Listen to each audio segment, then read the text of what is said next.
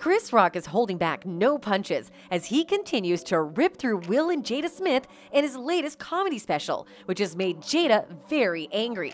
She thinks Chris is a hypocrite for still targeting her family just for the sake of money. But is she right? Keep watching to find out more. London's O2 Arena was rocking Saturday evening as Dave Chappelle and Chris Rock continued their European stand-up tour, including new commentary on their assaults on stage. Rock, who took the stage first, dedicated a small portion of his lengthy set to talking about Will Smith, during which he said, "F your hostage video," in an apparent response to the actor's viral YouTube apology video. Smith posted the apology on YouTube in July. This was the first time Rock has directly addressed the video in public. As in previous sets, the comedian noted the stinging effect of Smith's slap. "Yes, that hurt. He played Ali. I can't even play Floyd Mayweather." Rock again referred to Will Smith as Suge Smith in reference to the former Death Row Records music executive, Suge Knight, who is currently serving a 28-year jail sentence for voluntary manslaughter. He then swiftly moved on to say that he'd been back at work the following day after the slap and he was not a victim. A quick reminder for our viewers, the information mentioned in this video is in no way to humiliate anyone and is not intended to hurt anyone's sentiments either.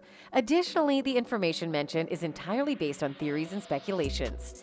Even though Jada tried to play the mediator between Will and Chris earlier, hearing this must have made her mad. It seems that Chris has still not let the incident go and is making sure the entire world knows that he in no way has forgiven Will for his antics on the stage. But this is not the only reason Jada is mad. The show that Chris has recently held with Dave Chappelle at the famous O2 Arena was sold out, and Chris must have made millions of dollars through it.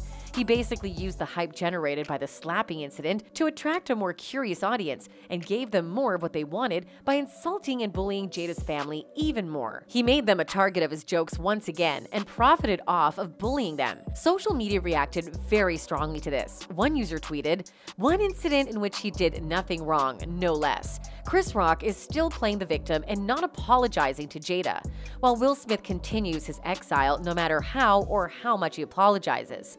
I do find it interesting that Chris Rock still has not only suffered consequences or apologized for bullying a woman for a medical condition, but is now significantly profiting off of it," added another fan. This drama has been dragging on for a long time now. If you all remember, 3 months ago, Jada finally spoke about the shocking moment her husband Will Smith slapped the comedian Chris Rock at the Oscars, saying she hopes that these two intelligent, capable men have an opportunity to heal, talk this out, and reconcile. "My deepest hope is that these two intelligent, capable men have an opportunity to heal, talk this out, and reconcile." It now seems like that moment will never arrive, as Chris has made it pretty obvious that he aims to push on with his bullying against the Smiths and make as much money as he can by using them as pawns. That's it for this video. Don't forget to like and subscribe. Goodbye.